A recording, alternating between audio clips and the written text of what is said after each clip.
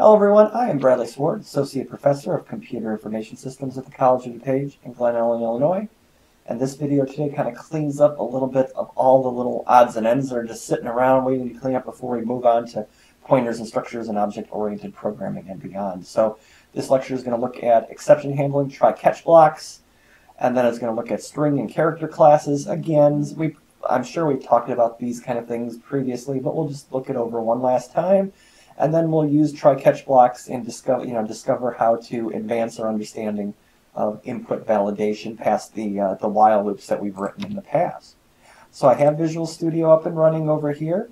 And so this whole idea of exception handling, it's a tricky thing because it becomes more of an issue as you start using other people's libraries, because more and more people are using try-catch blocks and exception handling and throws and things like that in their libraries.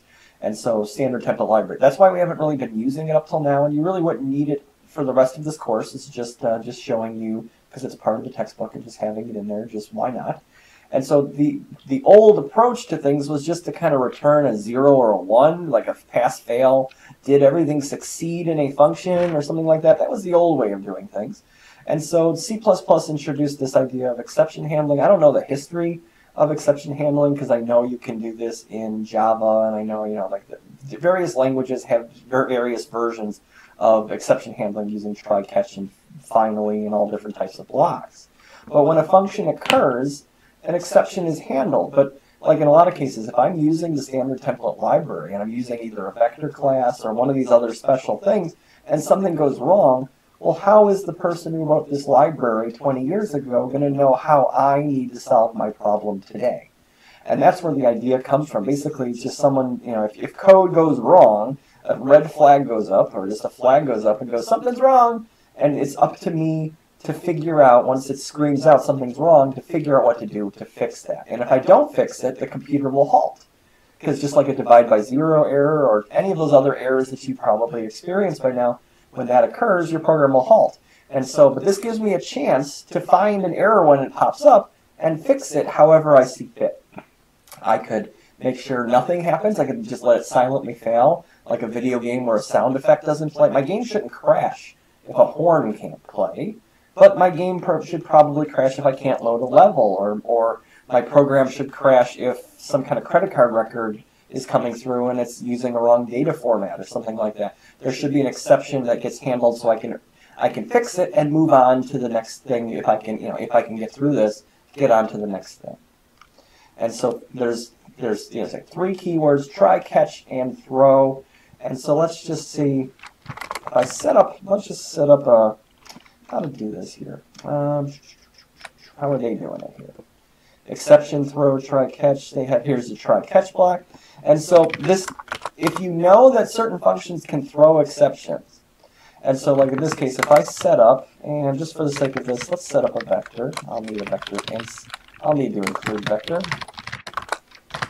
And this is just to show you that things can go wrong. That's all I'm going to try to show you about this vector v, and I'll just set up some values in here. Here we go. And if I try to access and I try to print v at like let's just say the 9th element, what would come up?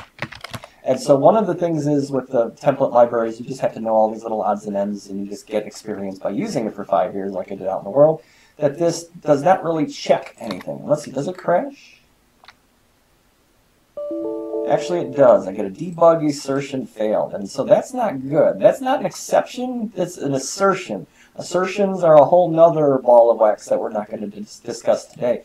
So yes, this is not a good idea. And it's irrecoverable. I cannot recover from this error in the way that the code is written at the current time. But what I can do, let's see, what happens if I put a try-catch block in here? And so I say, try to run this code. And so if this code is successful, then we're all happy. But if something goes wrong, let's see if we can see what went wrong. And the type of, it's called exception, I'll just call it exception E. And right now I'm just going to put a C out and say something went wrong. Because we know what it was, I just don't need to. But in the real world, maybe 5 or 6 different things can go wrong, and you need different checks to see what's going on. But this is just a quick outline of what exception handling is all about.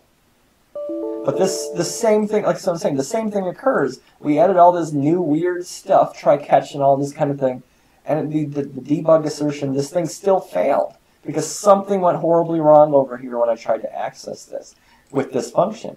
Oops, and you can even see, oh my goodness, here is this. It's unreadable. This is C++, but it's basically unreadable to us. What went wrong right here at this line of code? Oh my goodness, who knows, right? Me included. And so understanding these kind of things, like understanding that I should be using an at function. I'm not forcing, like, you should not know this, of course. Those of you in advanced C++ should know this, but those of you taking the intro courses. But this allows me a different mechanism to find an error when it pops up and catch it and just squelch it and move on. And so I run this code. Oops. Hold on, I'll get there. I promise. Come on. Okay, let's run this from the start. And now something completely different happens. And now something went wrong prints out, and my program actually continues running and runs to end.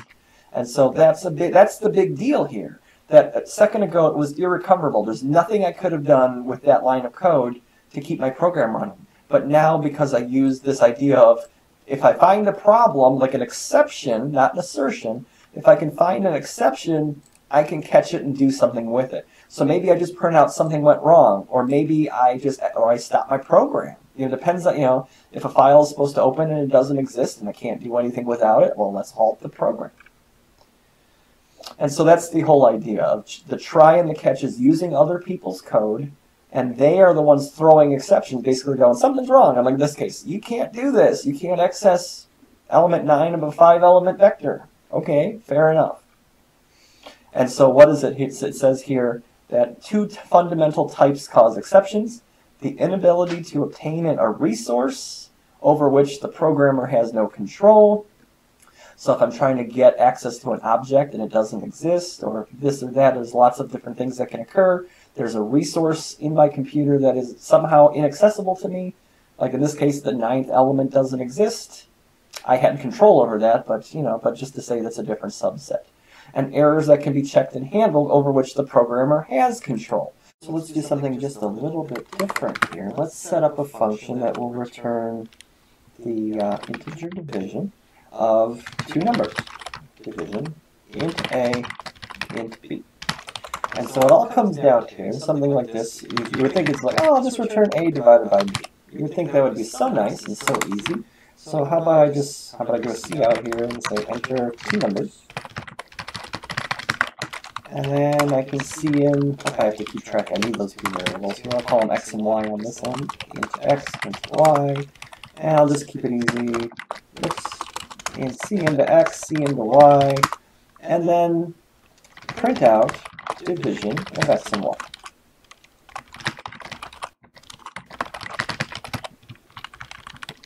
And so you run this and you're like, well, I don't see the problem. Mr. Sward, enter two numbers, 5, 4, and there's my 1. This integer division. But what if I do 5 and 0? 5 space 0 enter. I get a crash, unhandled exception at this little place in time here. And you're like, okay, you just taught me about all this pretty well here. What if I just try to do that? I can, just try to return a division, and if something goes wrong, I'll catch that exception like you just showed me, Mr. Sward. And so exception E, I'll just return, I guess I'll return minus 1. I don't know, who knows, but just to do something, right? Or maybe even print out and return minus 1, because I still need to return something from this function. Yeah, but on the other hand, should I be catching the information here? See, that's the question with try-catch blocks. Who needs to fix this problem when it pops up?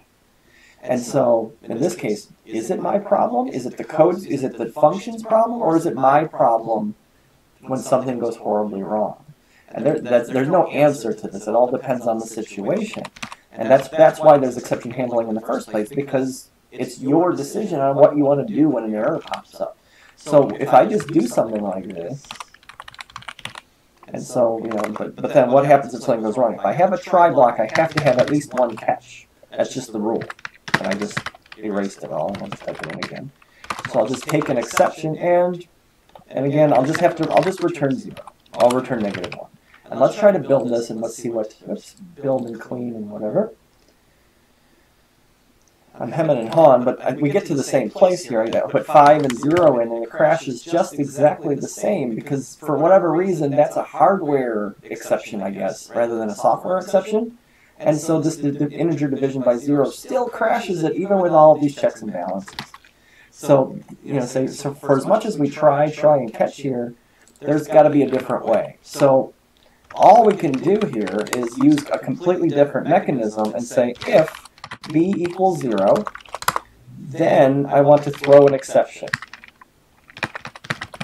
And then I can say, divide by 0.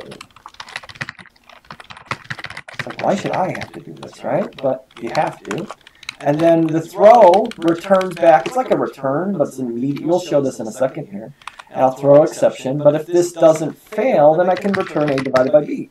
Because only a 0 on the b side is the only thing that won't work for this, you know, for this mathematical function. So we could try this again. So we're like, okay, enter two numbers, 5 and 4, get 1, fair enough, 5, 0, and now you see, oh boy, it says unhandled exception, blah, blah, blah, in memory. This is different though, right? This is not the same error we saw a minute ago with the divide by 0 error. This is an unhandled exception when it comes to STD exception not being handled.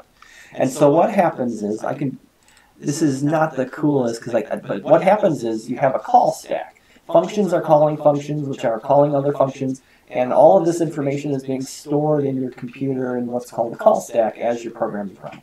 And so in this case, there's only two, basically, there's the main calling division, and when I was working out in the field, when something would go wrong, especially when I was using Lua and that kind of stuff, you would see that I was like 13 function calls into my system whenever something would go horribly wrong. And then, of course, the system works fine, so I'd have to find the first instance where my code was breaking their code, because it's like very rarely would you ever find anything wrong with theirs. But anyway, coming back, so what happens is, when I throw an exception, I'm basically unwinding the call stack to figure out who can answer this and fix this problem. And there's nothing inside of this division function. There's no catch going on here, because it's like I need to catch it. So it goes back from division, because that's where it is here. This is the top of the stack. And then it goes back to the function that called it. It goes back to here. It says, is there anyone here that can catch this mistake? And right now there is not anybody to do that. So then that's the final scroll. Main can't catch it. This does not catch it. And so your program halts. And that's where this is coming from. But the exception, literally and figuratively, is that now I have a mechanism to actually stop this from occurring by using a try-catch block on this end. And so I can say try to do all this work, and if something goes wrong, just print it out so we can go on and do other things. This is not the end-all be-all of programming, catch exception handling, but I can say, okay, if everything goes right and smooth, it'll print that out. But otherwise, I want to print, and you just have to know this, and there's a function called what, and it'll print out divide by 0. Whatever I put in here, it'll print that out. So that's it. Try, catch, and throw all in one example. So 5 and 4 gets me 1 like it did before, but coming back one more time now, 5 and 0 gets me that divide by 0 error, and my program continues on. And that's the whole point. Again, that's the whole point of try-catch blocks, is that when things go wrong, and exceptional things go wrong, not just every little tiny thing that can go wrong is an exception, and say, like, not everything becomes, something, not everything's a nail or a hammer now that you got a nail, or whatever that phrase is. But you can see that it's a big deal, because now I can throw exceptions, I can try code out, I can catch them, and we'll see this again in a couple minutes here when we discuss how to use a try-catch block and work with input validation. Okay, so the string class. We know about the string class. We've been using the string class. I'm sure there's been other discussions. I remember doing them, but are they false memories at this point? I've been making hours and hours of videos. But the string class permits string literal values. So it's kind of difficult. Remember that there's a balance between C and C++, that this comes out as a const-char array. Now we know what arrays are. And so you say this is the C-style way of doing things, and remember it adds the null terminating character to this. And so that goes against the normal idea of what a string is. I'll probably have to include string here to make this work. And again, just as a reminder, string turns that lighter blue specifically because it's part of C++ and not part of the fundamental C/C++ language. And so, let's see. And yes, just like any other array, the first character in your string or in your character array is coming from 0 position. And then everything else is an offset, just like any other collection of data, any other array of characters and ints and floats and anything else you can imagine. And so, under the hood, we don't 100% know. There are rules. Sometimes there are rules and sometimes there are not rules on how data has to be implemented by these kind of data structures. So is there a null terminating 0 in this, or is there not? I don't have an answer. I don't have access to the code to be able to go in and find out. So it could be something like this, where I set up Bradley, Sward, or in this case hello, and they set up 5 characters of data. But they could very well just use just a plain old character array under the hood and add the null terminating character for us. And there's no way to know. And it doesn't necessarily really matter, because when we're using the code and everything works the way it's supposed to, are we going to care? Are we going to notice? Everything just kind of works for us. Only sometimes when we have to delve in deeper, and I've never had to delve in deeper to go, is there a null terminator there, yes or no? It doesn't much matter. But just understand, at least for strings, it doesn't matter. With a character array, it absolutely does. So let me find this. Let me find one more time. Let me look this up, and then I'll get back to you here for cppreference.com. The string class is one of the biggest, most important classes we have, because pretty much all data comes across as a string of characters. And how we parse that data, how we unload and unpack, and what do we do with that data? I mean, there's trillions of different ways that people can access that. So we need to have a ton of different ways to construct data, to set for equality, to find specific characters in a string, to get the front or the back. Conversion. How do we convert a C++ string into a C string? Well, there's a function to do it. We have ways of going through and iterating through, like a loop almost, every character in the string using these things called iterators. Capacities and reserves and lengths and empties, clear and insert and pushes and pops and all these things. It's like just keep on going, right? Look at relational operators, erases, getLine. We'll talk about all these other. It just keeps on going here, and there's even helper classes for this kind of stuff. So, like I said, I've only worked really pretty much in video games professionally, so I've never had to technically go in and work these things down like that. That was someone else's job in other parts of our library system. But but even so, there are times where you have to take substrings and you have to do weird kind of stuff. Okay, so different methods, different string methods, and again character positions. If I wanted to, I could print every character in my name for int I equals 0. I is less than name dot length or size. I think you can use both. Let's use size. Size is the more convenient one. Plus I, cout, name at the I position. And then I don't need a space. And then I'll put an end line here. And this is one way to do it. I mean, I could just saying, like, that's printing out every character individually. I could just go ahead and just go name. That's easy. I can do that. But then you can see it comes up twice here. Bradley, Sward. Because, yeah, I can just go ahead and say print the string and it knows what to do. And I can also go ahead and print a character for character. I can access things character for character. I could say name of 4 equals capital W. And what does that change? Of course, it changes the 5th character to a uppercase W, Bradley Sward. Okay, so different functions. They say we can use cout, we can use cin, but remember the difference between a string and all the other data types is that space that generally delimits and tells me one number has ended and another has begun. I need to use different functions if I care about that for a string. Like in this case, my name. I know I've done this before.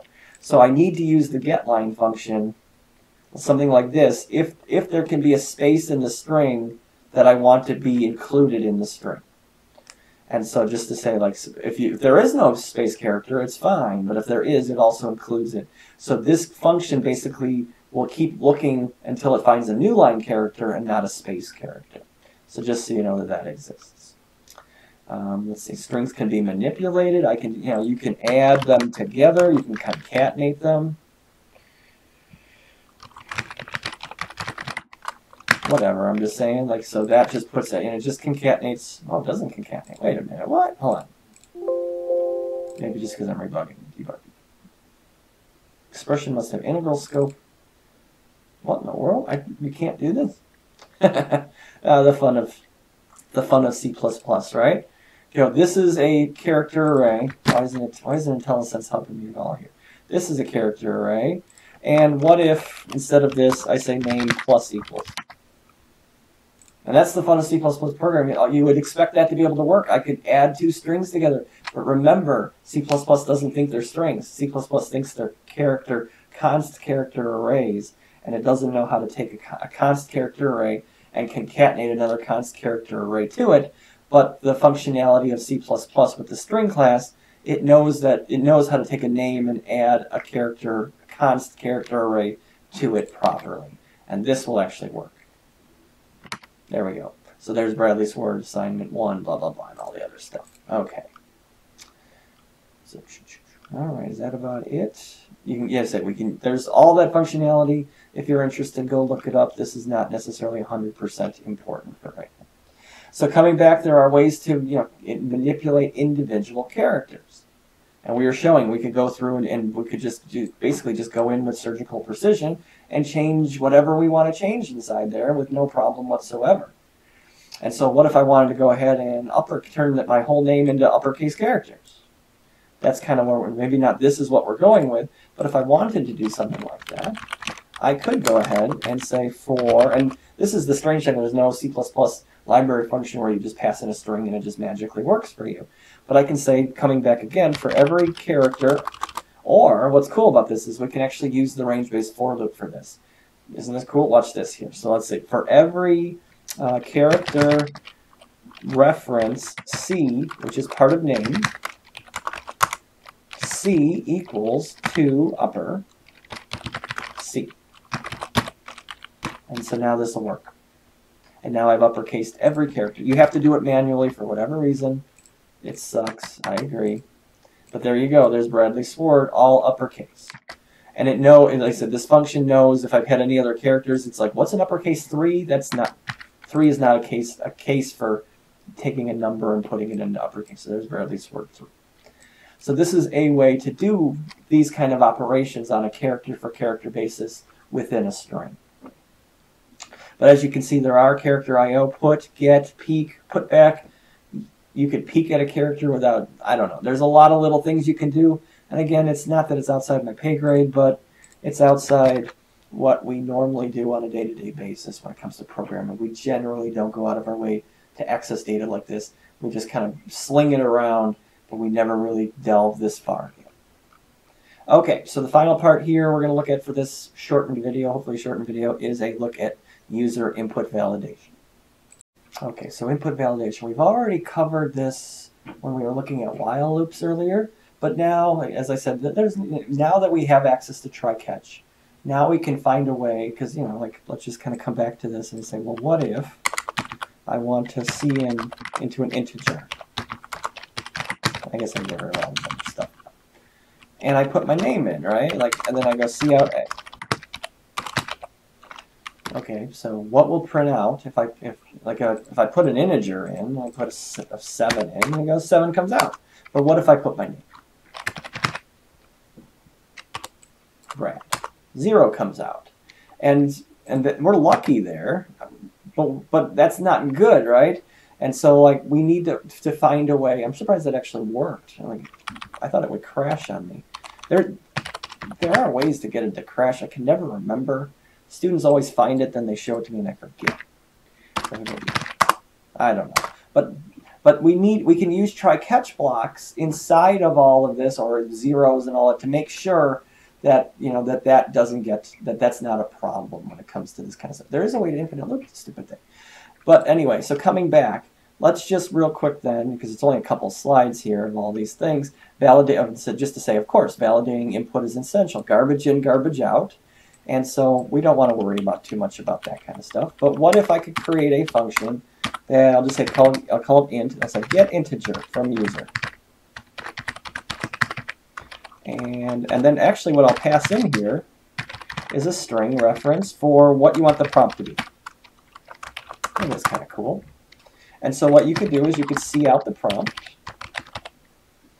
Okay, and then let's just kind of remember what we need to do. Let's say, oh, so this is the last integer thing you'll ever need. Use integer from user. And I go, well, what is the integer value of the low? What's the low value of the range that I can accept? What is the high? And if you really want to play around with it, and you really want to be fancy, you could set using that numeric limits thing. So and use default parameters. So if they don't input any of these kind of things, then you don't have to worry. So I was just saying, like, this could be, you could really, really, really customize this function and use this as one of your personal library functions forevermore. But I can print out the prompt, okay, and then then get the input, input, and get the input. Let's just do this without worrying about the try-catch part of this.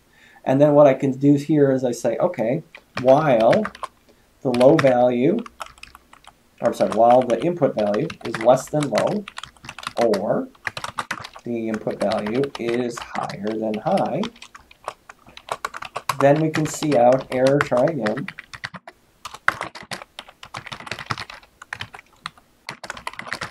And then we could steal this here, the prompt, and get rid of this guy there, and say, okay, print the prompt again. And then when it's all said and done, I want to return whatever my input was. So now I can do some kind of function down here and say int a equals get integer from user, and I can say enter a value between 0 and 100. Colon space, comma 0, comma 100. Oops, semicolon needed. And so now enter number between 0 and 100. And I go 101, I go, nope, try again. And I go -1, I go, try again. 0, okay, 0 worked. Let's just try 100 just to be safe on the other end, to try all the, okay, all the fringe cases seem to work. Our while loop seems to work. But again,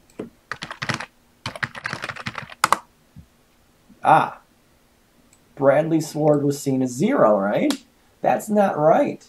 And what are you supposed to do, right? It's part of the range. And I guess an exception didn't get thrown here.